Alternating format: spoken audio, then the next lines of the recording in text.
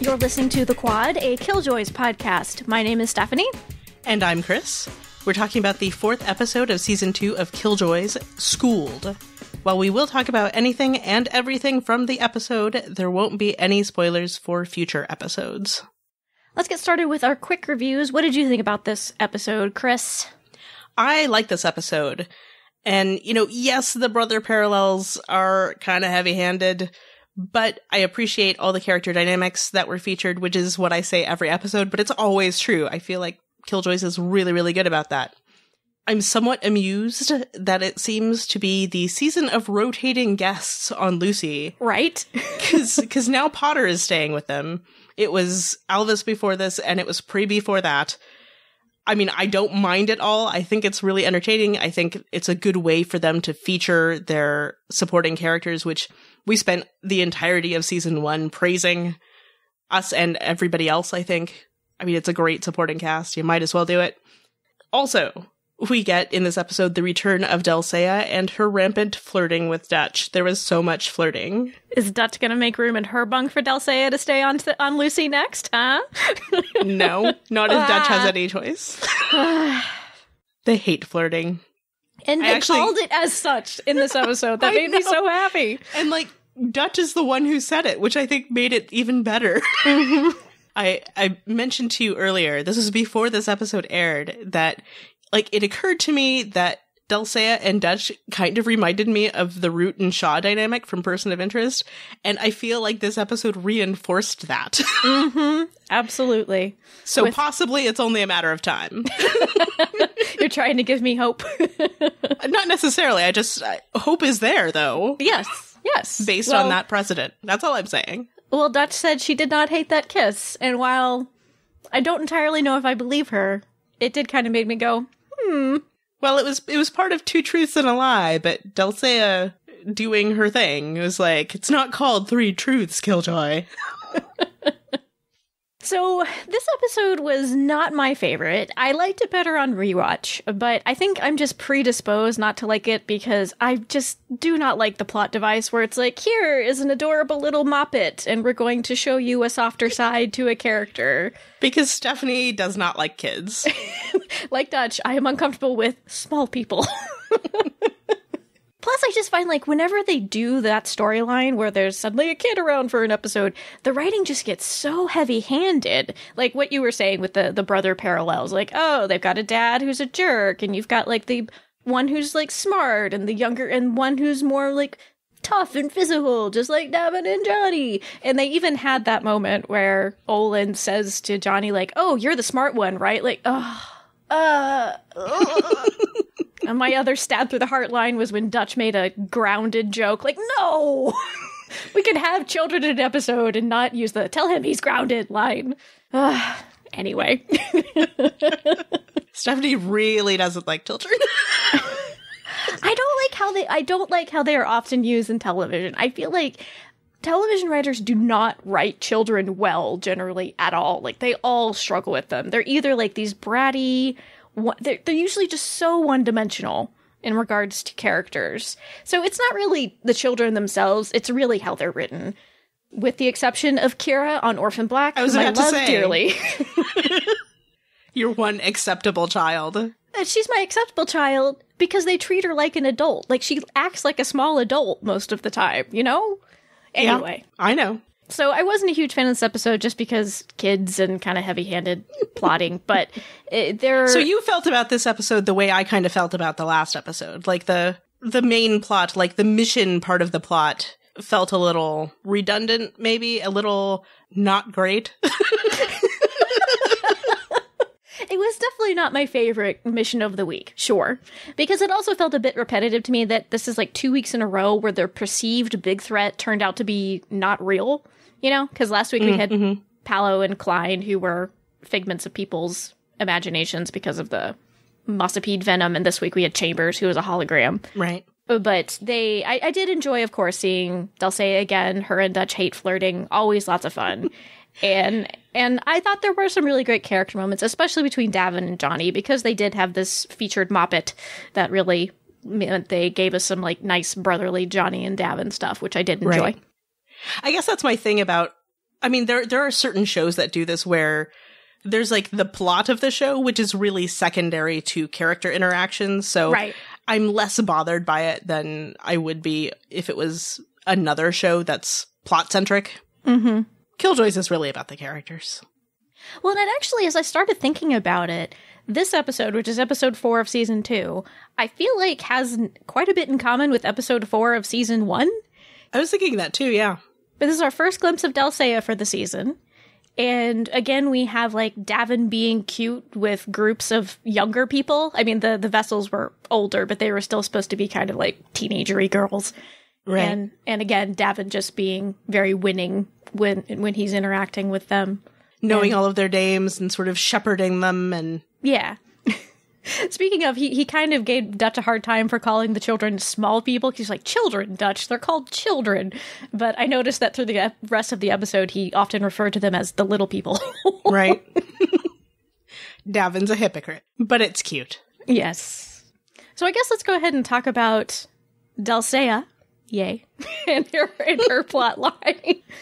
Oh, Dulcea. We get another established element of this world that we see, like the Kreshy elite kind of feeding on Westerlands and treating them very disposably with her Prodigy School. Which Potter calls her out on, that, you know, using the Westerlands since they're supposedly disposable to her. And she eventually reveals that while it seems like they do use the neurofeeding to feed the kids information and sort of professionalize them, she is also using them as like a secret seed bank, a living human seed bank, which I did want to define in case that was a concept not everybody was familiar with, because it's not used a whole lot. The seed banks are used to sort of preserve gene diversity amongst plants. Basically, that's what they sound like. They're collections of seeds, because the idea is often with plants, you know, they'll try to do some breeding with plants to bring out certain desirable characteristics and to sort of dampen down undesirable characteristics. But if you have like an issue with the breeding, because oftentimes that might result in a fruit that has no seeds, like for example, seedless watermelon, those don't make seeds that they can plant and grow more. So they need that reserved seed that they kept at the beginning of the breeding process to kind of go back to the beginning and maybe start experimenting again. So it's preserving gene diversity, the idea of a seed bank. So that's what this seed bank is doing. It is protecting Kreshy culture and knowledge. So along with all of that information they're pushing into the kids' brains about, you know, physics and whatever, it's also like a hidden little repository for Kreshy culture. Basically, they're a backup hard drive. Exactly. But she's doing this on the DL because we also learned from Potter. Potter was very informative in this episode that the neurofeeding that she's doing is illegal. Even though Dulcea might not necessarily get in trouble because, you know, she's all high class and blah-da-da, they can hardly just advertise the school as for what it really is, that they're neurofeeding these kids information. Which, I mean, seems pretty obvious based on how everything seems when they show up. Everything's pretty, shut off, closed down, a little guarded. That's the word I'm looking for. It's very guarded. Yeah, it seemed like they had the kind of public face of the school, which maybe seemed like it could be acceptable to bring people to. But then when you actually got to the classrooms, it was not what you were expecting. It's a room full of coffin-sized pod things. It's unnerving. It is. And what was so funny to me is when I was looking at the promotional photos for this episode, they had one where it was the back of Dulcea. And when she first shows up, she's wearing like that cape. And she also has on her jacket with the high collar. And you see all the little coffin pod things. It's like, is Dutch facing Dracula in this episode? What is going on? She did say that she feeds on the blood of the innocent. That is a good point. Maybe that wasn't a lie. It is 3 truths.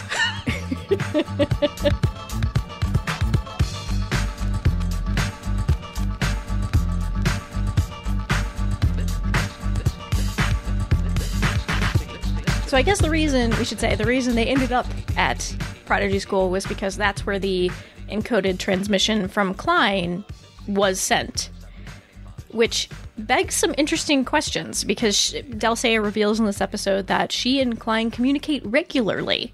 Right. What are they talking about regularly, I wonder? I'm not sure, but I have suspected something like this since the end of season 1, because Khlyen had contacted Dulcea to have Dutch come babysitter. That's not what it was. But anyway. But I mean, it was Khlyen who'd put her up to it because he was trying to get Dutch away from Old Town. It is established that they were in contact somehow, but we never really knew what that was. And we still don't really know what that was, but I am curious now. And along with Delcea's comment about, I guess Daddy likes me best or something. Mm-hmm. That's a weird statement to make. What we see of the transmission, like the little blips we see in Olin's memory, it seems to be connected to what Davin saw in the memory that he invaded when he was on Arkin. Which makes sense, since it was a huge transmission sent from Red 17. So perhaps that's what Khlyen was doing. Maybe it was like the backup that he needed to put on the fancy hard drive of the Prodigy School. I don't know. Because I did take the time to watch each of the little flashes that they show us. So here's what we saw. There's like an overhead shot of Arkin. We see Khlyen, who's kind of like kneeling down in the snow. Then we see a foot stepping on what looks like grass to me. It's a little bit of grass coming out of the ground.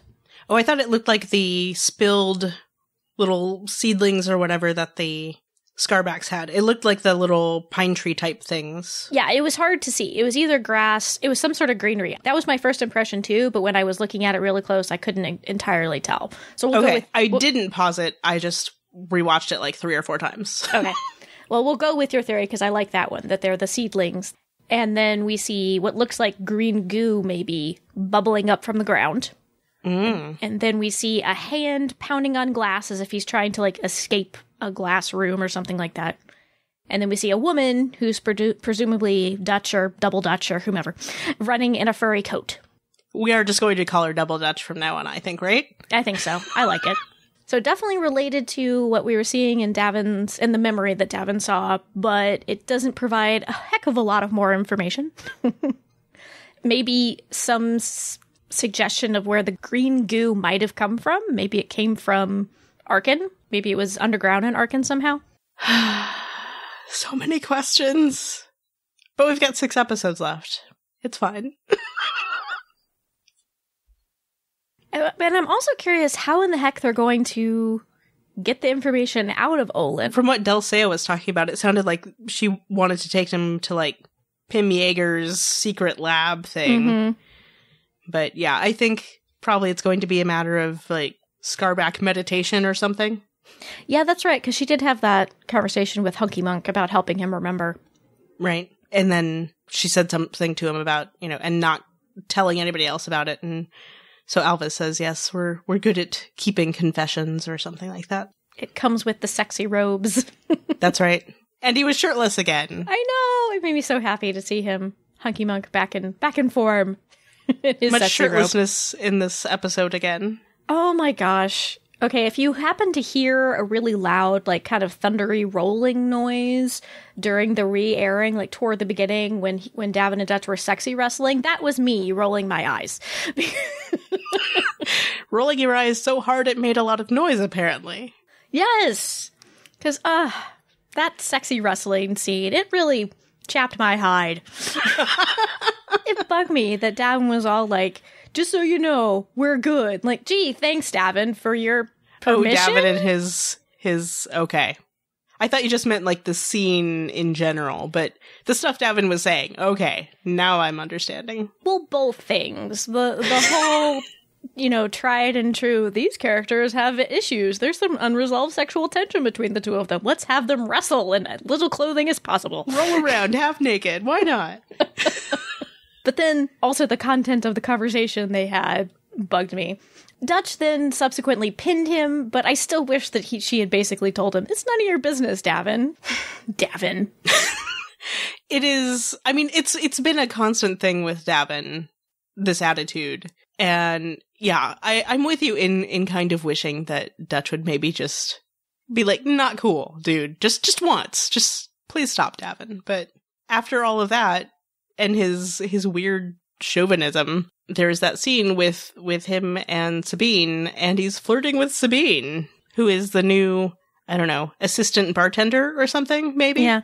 At the Royal. That did hearten me. that he seemed to be interested in somebody new. I was like, oh, good. Maybe the territorial pissing will stop soon. Not, he hasn't literally been doing it, but it's like he's got his hand moving toward his zipper, ready to do it at any moment. It's not attractive. No, it's not. So it made me happy to see him be flirty with Sabine, who was very cute. She didn't get a whole lot to do, except to express to us that at least some people in Westerley falsely think of Prodigy School as something good that the company does for them. Hint, Sabine, it's not good. It's one of those things I feel like the Prodigy School thing, it's one of those things, like it's a terrible execution of a not terrible idea. Taking kids to educate them, that's not bad, but the mandatory part, right, that's not good. No. Yeah, it was also strange to me that we didn't see Dutch react to the idea of Prodigy School more in this episode. She was just kind of like, oh yeah, it's a school for gifted Westie kids. I don't know, it feels like Dutch should have had a stronger opinion about it than they showed her having. Again, I feel like it's the mandatory part should bother Dutch, because yeah, exactly. Dutch is all about personal choice. Mm-hmm. Instead, it felt like, I mean, which is keeping with Potter's character, but Potter was really the one saying, like, this isn't cool, rather than Dutch. And it surprised me that Dutch didn't have stronger opinions about it. But at the same time, that is how Dutch grew up.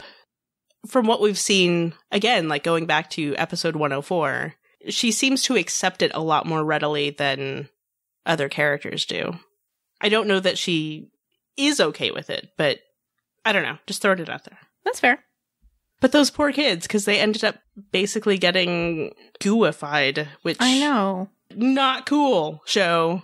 At least we didn't see it happen. Yeah, I suppose, but killing kids always bothers me, though. No, I agree. I agree. And most people, I would think. I'm not saying I love the idea of killing the kids, but to the show's credit, it wasn't done purposefully. It was an accident.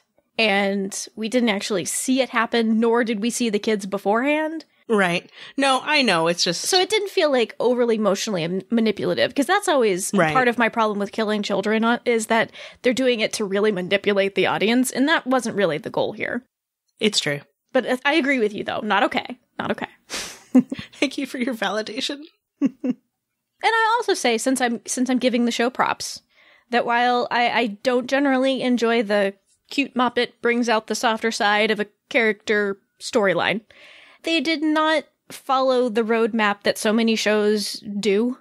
I was thinking that it was going to be either Davin or Dutch who would find a softer side to themselves because of the character. And while we did see Davin interact with Jake quite a bit, that wasn't really the through line of the episode.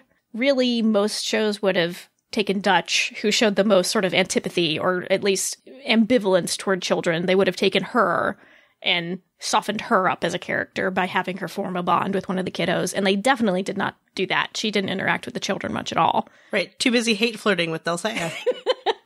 I would have been so mad if they had taken Dutch away from Dulcea to grow emotionally through interacting with the child. Give me the hate flirting, please. Because I'm terrible. No, well, I think it is one of those things, like, that's too standard doing that, because you're right, most shows would do that. Mm-hmm. Here's this woman who's not interested in children, let's have her bond with a child. Because women really should be interested in at least one kid. Not Stephanie. I don't have an issue with children generally. I'm just not super comfortable with them. I like them once they're older, just not little kids. I feel awkward. I'm giving you a hard time. I know. But I also worried because they had that line at the beginning of the episode where Davin and Dutch were actually talking about Johnny and sort of his role in the team. And Davin has that line about, this is how our team works. You lead, I shoot, Johnny cares, essentially. And so when I heard that line, I was like, oh no, they're going to mix up the dynamics of the team by putting in this kid in the episode. But they didn't really do that either. Again, they showed Davin forming a little bit of a bond with Jake, but it wasn't really the point of Jake being on the show. Right. I also like that exchange, though, because they'd established that Dutch hates Potter, or Dutch doesn't like Potter, or whatever it was they said. And we'd kind of speculated about why that was, and they confirmed it in this episode that really it's because Potter is she's a little reckless and gets herself into trouble pretty often. And so really, at least to a large extent, Dutch is less worried about Potter and more worried about Johnny. Because Johnny, of course, cares about everybody. And basically she's just worried that Johnny is going to get himself in trouble because of Potter, which I think is a fair assessment because that's kind of what happened in this episode at the beginning. Right. Let's talk about the beginning a bit, because that was kind of an underwhelming reveal to me that Potter had been kidnapped by the Salt Plains people who seemed to want to sell her, I don't know, her parts? Something. Right. They were talking about selling her hair. So I do wonder if maybe they're introducing us to the Salt Plains people because they might be more important later on in the season. I think that's a fair assessment, because I agree with you. Like, it felt a little bit of a, wait, what? When they revealed that that's where Potter was and she was fine and everything. I mean, I'm glad. Right. She was fine. But given the drama of the end of the episode prior, it's like, oh, this is not what I was expecting. I'm okay with it. And it goes back to, remember in episode 102, the Sugar Point run, they came across some of the people in Sugar Point who had also taken people and were basically harvesting them. Right. That might be kind of what was going on here. I think they said something about no, I think they didn't say anything about enslavement. I think my mind made that up. The guy who Johnny talked to called her captive. Captive, thank you, yes. I think it was the fact that there was talk of selling her hair made me think back to Sugar Point Run and the whole harvesting people for parts thing. So possibly what's happening. Who knows? But we had mentioned last week that we were pleased that Potter escaped herself from Sugar Hill, but then we're a little kind of like, when they immediately conked her on the head and have her be taken captive again. But she was pretty instrumental in trying to escape the Salt Plains people. She wasn't just waiting there to be rescued. Even though Johnny did kind of help create a brawl so they could escape eventually. I did like that she wasn't just sitting around waiting for somebody to come get her. Yeah, the fact that as soon as we see her again, she's ready to arm wrestle Big Borna and wins. And then, slams down a cup of whatever that was. I assume it was something alcoholic. And just seeming generally pleased with herself. I'm like, Potter. Yeah, and when Johnny showed up, she actually kind of shook her head at him, like, no, stay back. I'm fine. I got this. It's cool. And then I do also appreciate, I know that we like it when Potter saves herself, but I kind of appreciated that she was kind of like, well, you're here now. Yes, I need help now. I had it, but now I don't. No, I think that's fine. It becomes annoying when it feels like characters are just always being saved. But I think it's perfectly fine, great when characters cooperate together, mixed gender groups cooperate together to get out of a situation. It's not so much that I don't want Potter to just be like, no, I will do everything myself. Right. We just don't want her to be a damsel in distress all the time. I'm with you.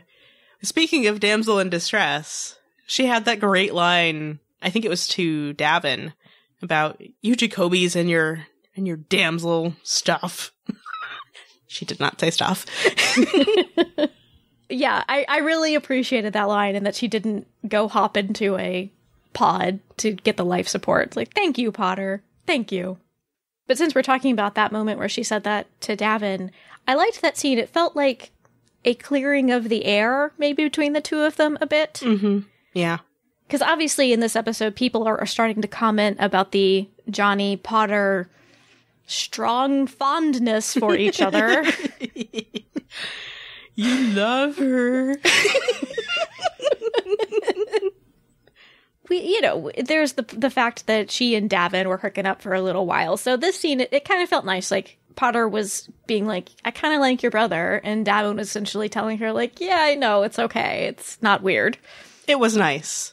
And this is what makes this scene okay, and not that earlier scene where I wanted to smush Davin, was he wasn't giving her permission. And she wasn't asking for it. Just by their conversation, you could tell that they were checking in with each other and saying, I'm okay. Is this okay? Yeah, we're okay. It was nice. Yeah. It was just sort of an admission on her part without explicitly saying it. Yeah. And then he basically acknowledges that in a friendly manner. Nobody's asking anything of anybody. Not really. Not explicitly. Other than acceptance, perhaps. And then you mentioned the exchange that Davin and Johnny had about, oh, you love her. And I liked how Johnny responded, you know what? I'm done with children for today. There was also a really nice brotherly moment earlier in the episode when Davin asked Johnny, like, so, how long did Dutch say Potter could stay for? Johnny was like, oh, I haven't asked her, but I'm really looking forward to it. Because, again, as established, Dutch is not Potter's biggest fan. But I feel like things will be patched up a little bit, maybe? Well, the thing about Dutch and Potter is that even though it's been expressed that Dutch doesn't particularly care for Potter, she's not particularly openly hostile toward her either. That's true. Dutch, I think, acknowledges how Potter is useful and effective, but at the same time, there's stuff about her she doesn't like. Right. And there was that great moment in season 1 after Johnny gets stabbed where Potter is the one who does the operation. Johnny's okay, and then Dutch gives Potter a big hug, and Potter is clearly, like, not expecting it. Right. I love that scene. It's nice. And I liked the follow-up scene, too, to that where Johnny climbs with the ladder and goes to join Dutch, and she brings up Potter. And when she does, they both look at each other at the same time. And for some reason, I just loved that moment. It was Johnny like, oh crap, I'm caught. It made me smile.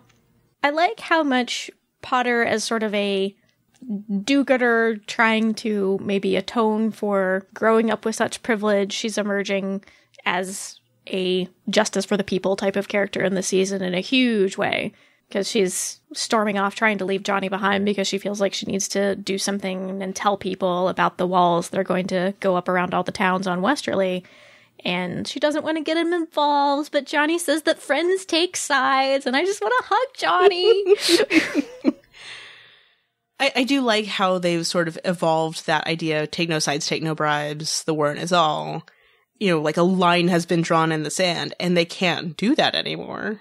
Mm-hmm. But they're still acting as RAC agents just because it gives them the ability to do what they have to in the rest of it. So I like that. Because essentially, we've seen the last 2 episodes, the reason they've taken these warrants is they had particular reasons. They're trying to figure out why Khlyen did this thing. They're trying to hunt down this transmission. So they still are acting as RAC agents, but they're using the RAC to their own ends. Because that's what Khlyen seems to be doing, so, you know. I also liked the reveal that Potter and Dulcea knew each other growing up, and not surprisingly, they were not friends.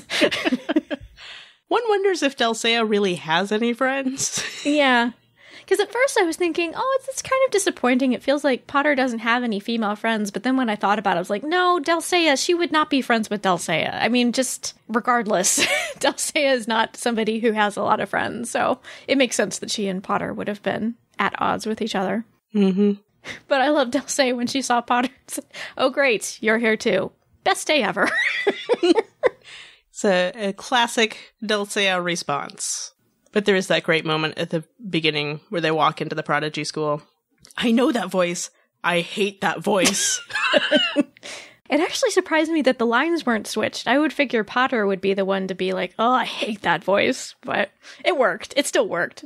Maybe Dutch and Potter will bond over their hatred of Dulcea. I don't know if you noticed. I didn't notice until I rewatched. But you know that moment when Dulcea is trying to, like, walk away from Dutch and Dutch shoots her in the back of the leg? The look on Potter's face is amazing. She's, like, surprised and so incredibly into it. Like, yeah. I have to go back and rewatch now. It's great. It was a great expression. I love Sarah Power as Potter. She's great. She has some great moments. So can I revel a little bit in the Dutch and Dulcea hate flirting? I'm surprised it has taken you this long to get to it. Honestly. Are we going to fight some more? Or are we going to behave? Dulcea looked like she just wanted to grab Dutch and make out with her in that moment. Dulcea usually looks like that, though. She has moments where she doesn't look like she's going to make out with her.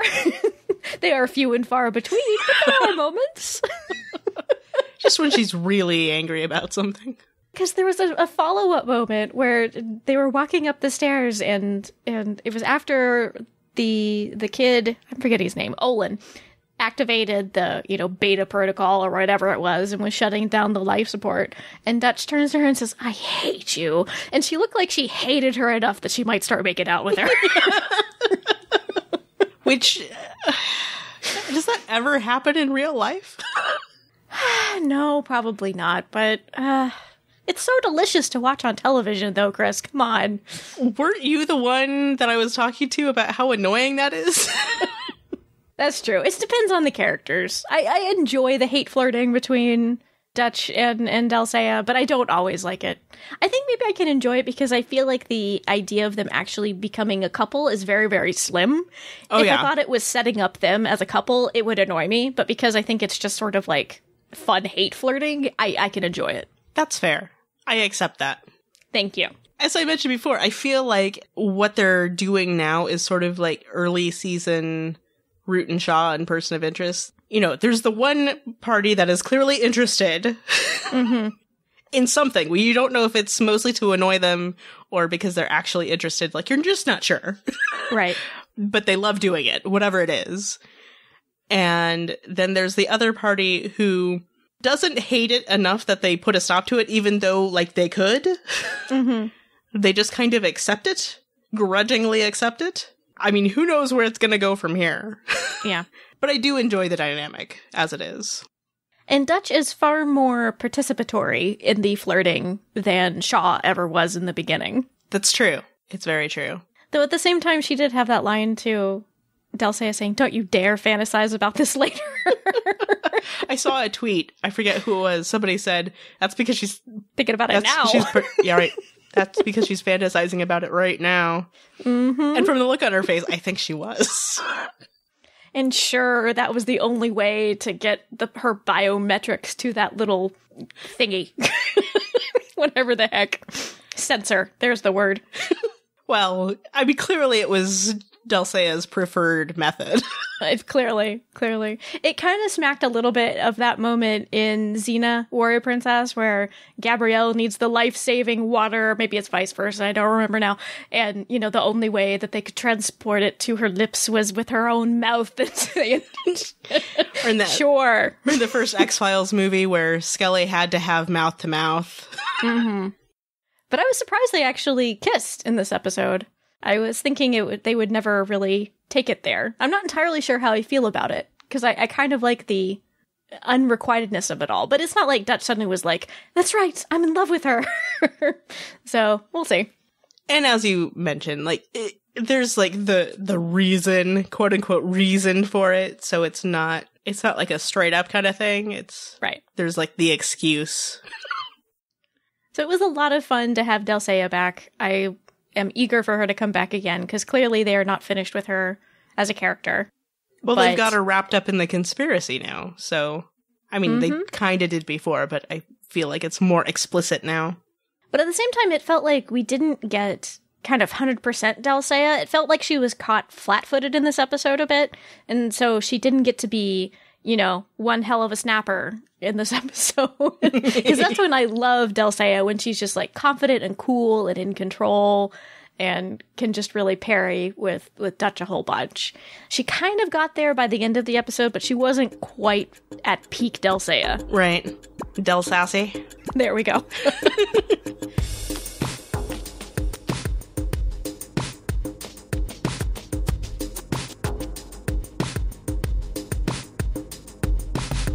So how did you feel about the diversity of the actors in this episode, Chris?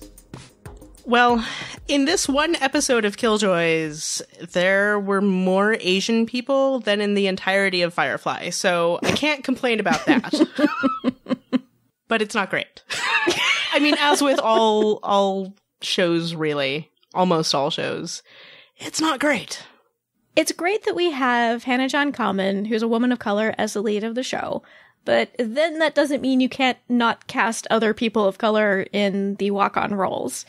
But we did have a bunch of scenes with Dutch and Dulcea, so that's 2 women of color in a scene, and doesn't happen on every show, sadly. Right. I do feel like Killjoys is pretty good in that they've got a pretty diverse supporting cast, but as always, it's like they could be better. I wish that there had been more diversity of races in regards to the kids that they were escorting to Prodigy School. Mm-hmm. One of the girls looked like she might be Asian, but the kid who got all the lines looked like she was white. So the 2 kids who actually got to talk, I think, were both played by white actors. So that was a little, come on. But yeah, we did get some racial diversity in the Salt Plains, but then you have the whole complication of but they're all criminals. Yeah, they were described as rapey hill folk, so not exactly the best portrayal there of our people of color for the walk-on roles in this episode. And I should say, this is not something that you could just critique Killjoys for. This is a problem on pretty much every single television show. But for some reason, I just am feeling the need to talk about it more recently. So thank you for entertaining, or humoring me is the word I meant. You entertained me as well, but I meant humor. Thank you, and you're welcome. But yeah, I mean, it's a common problem on TV. And as I say, I feel like Killjoys is better than a lot, but still, that doesn't mean that there's not room to improve. Yeah. It was nice to see Pri for a little bit. I've been missing him. Pri was looking good this episode. I think we say that every episode, but I liked whatever design they kind of painted onto his head. That was really pretty. Mm-hmm. But I liked his line about Johnny. He may be a scooch late. I don't know why, but just the way that he said he may be a scooch late, it made me crack up. Maybe it's just the word scooch. It's a funny word, scooch. It is. They used it in the first season. Yeah, Johnny says it about something, doesn't he? Yep, just a scooch. So. Now that I think about it, when I usually use the word scooch, I am thinking of it as when you're in a booth with people, right? It's and you a verb. Need a little more space. Yeah, I think of it as a verb rather than a noun, as opposed to skosh. I think they're using it as skosh, but they're saying scooch. I like this theory. That's what I've always assumed. Yeah, as always, there are a lot of great lines in this episode. I particularly liked the exchange that Johnny and Potter had, where Johnny said, "I'm both turned on and terrified," and Potter said, "I get that a lot." I had to rewind it to catch "I get that a lot," and I laughed so hard once I did. I believe it, Potter. I believe it. Exactly. That's why I love that so much, because I looked at her and I thought, yeah, I believe it, Potter. Did you have a line that stood out to you that you wanted to mention? The one that I wrote down just because it makes me chuckle is, "Hell is drunker than I remember." I also really liked the line that Johnny had where he challenged Dutch, saying, did I say anything when Alvis scar-bunked with us for a while? And I just like the idea of putting scar in front of everything that Hunky Monk does. On the weekends around 11 a.m., does he scar brunch? Yes. Scar brunch. That sounds disgusting. So speaking of Alvis, Hunky Monk, as you like to call him, he wasn't in the episode a whole lot, but he did have that scene with Dutch at the end, and they were having that conversation about the scrolls they found, the skin scrolls. Ugh. I know, right? But apparently they're written in, what did he call it? The first tongue? I think so, something like that. They're in code. Mm-hmm. And so they have to find out what the key is to decode them. So apparently it's going to be another episode, at least, before we find out what those say. So we had that follow-up from previous episode. We also, we saw Fancy Lee and Khlyen in the ship going somewhere with the Blackroot. And then the Blackroot getting slaughtered. That was a pretty neat little action sequence, I must say. I mean, terrifying, but well done and choreographed, Yes, well choreographed, but that scene when the camera pans out, that was... It was unsettling. It was. I kind of wonder if they specifically did it where it looked almost black and white, because they didn't want to have the... I don't know what the TV restrictions are for that kind of thing, but... Maybe not to have... They couldn't have that much blood. The blood all over the walls. Mm-hmm. Although I have seen TV where they do that, and it's always really upsetting. But you were wondering if Khlyen was still in his stasis pod, and apparently he was. We weren't sure. Aha! This is actually more or less what I thought was going to happen. I wasn't sure if they were going to go partway, or if they were going to get there, and then Fancy Lee was going to do this, or what. Although that seemed like a bad plan, because why go to the other people and then just have to fight your way out even more? But anyway. But now they've hijacked the ship, and they're going to go to Khlyen, which is the Jacobi brothers' home planet, to look for clues about why Davin is immune to the green goo. Which is dun, interesting. dun, dun. And Annie will get her wish about seeing parts of the J other than the quad. I have many questions, though. Such as? Well, it's just, I get why they're going to the Jacobi brothers' homeworld. Like, that makes sense as a place to start. But at the same time, we don't think Johnny's affected. Right. Although we don't really know. Well, he was in there with the Mossipedes, and they didn't react to him the way they reacted to Davin. So it seems like that's probably not going to be the source. Yeah, only Davin repels the Mossipedes. Johnny doesn't. So it seems something unique to Davin. So going back to their home planet doesn't seem like the best place necessarily to start, but I think as the audience, we have more information than necessarily Khlyen does. That's so true. Why not? Yeah. That's true. And again, like as a starting point, it does make sense, but it seems to me like a better place to start might be the military. Right. I agree. The other follow-up thread that we got from last episode was Potter talking to Johnny about the plan she found in Jelko's office for the walls around the different cities. And they kind of answered the question we had at the end of the last episode of, it seemed to Potter at least, that those walls were going to happen regardless of whether the cities rebelled. Because, you know, it was kind of implied that the wall was erected around Old Town because there wasn't a rebellion brewing. But Potter's impression from the plans was that the walls were going to go up regardless of what was happening in the cities. Right. Of course, you know, the fact that there was a rebellion brewing in Old Town, like, they prompted the thing that caused the brewing of the rebellion. So, I mean, it's all a scam anyway, is basically what I'm saying. Right. Absolutely. So they could maybe use this as an excuse to put up the walls for the other towns. Like, well, we don't want what happened here to happen anywhere else, so we're going to take preventative measures. Some nonsense like that. But I'm wondering how those plans might fit into, and maybe they don't at all, what Khlyen's message to Dulcea was. Because when they're talking about the school creating a seed bank, Dutch has a comment where she says, you know, you make a seed bank for two reasons, for winter or for war. Which one are you expecting? And Dulcea said that that depended on what Khlyen's message was. So I'm wondering if the wall plans are somehow connected to whatever it was Khlyen was trying to tell Dulcea with that transmission. There's so much stuff at play here. I just don't even... I can't figure out how it all connects yet. I'm intrigued, though. Oh, I do have a question. There was a line that I caught on rewatch, and it was a moment of like, I'm not sure if this means what I think it means. Johnny says to Davin, he just lost his brother. We know what that's like. And I'm like, are they talking about each other, or was there another Jacobi brother? I wondered about that line, too. I think it's possible they could be talking about the fact that they were separated for a really long time. You know, like Davin left and went his own way, and at the beginning of the series, they hadn't seen each other in many years. So it could be about that, but I had that thought, too. I was like, wait a minute, are they saying that they had a sibling who died? Right, because like the first time I watched it, I just took it to be, oh, they're talking about each other. But then when I rewatched, I'm like, I don't know that they are. Because we know that their childhood was not great. Right. It wasn't great. It wasn't easy. There was a lot of stuff going on. So I wouldn't be surprised if maybe there was another Jacobi brother that they had lost, but I don't know. It doesn't necessarily mean that, but I just wanted to bring it up because I wanted to get your take on it. And if that is the case, that it's hinting at the fact that they lost a sibling, they had a sibling who died, having Khlyen go back to their home world could be a vehicle for exploring that part of their backstory. Very true.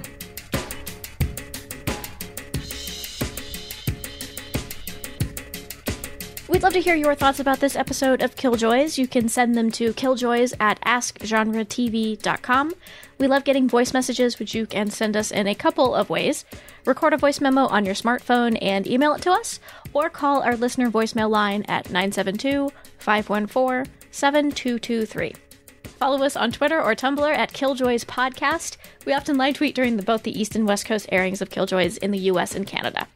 The Quad is part of the Ask Genre TV family of podcasts. To find our other podcasts about Orphan Black and Lost Girl and some other shows, you can visit our website, askgenretv.com. Thank you so much for listening. We'll see you in the Quad.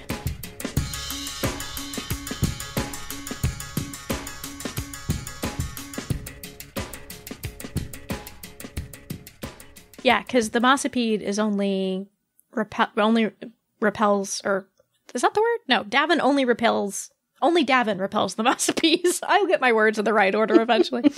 These are the words. What order do they go in?